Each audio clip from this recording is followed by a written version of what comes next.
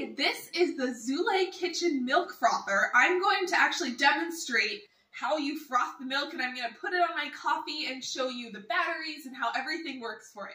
So it comes with this really nice stand here that it can sit in, and it's super easy to use.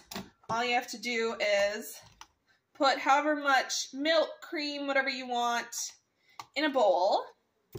And then you simply press this button on the top and you hold it down as long as you want it to froth. And it'll get it all nice and frothy in there.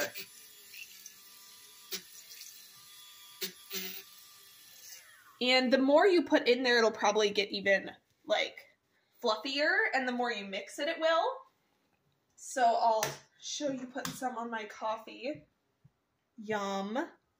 And I will show you the batteries are really easy to get in and out here. It just takes one AA, and all you have to do is open that little thing in the back. Whoop.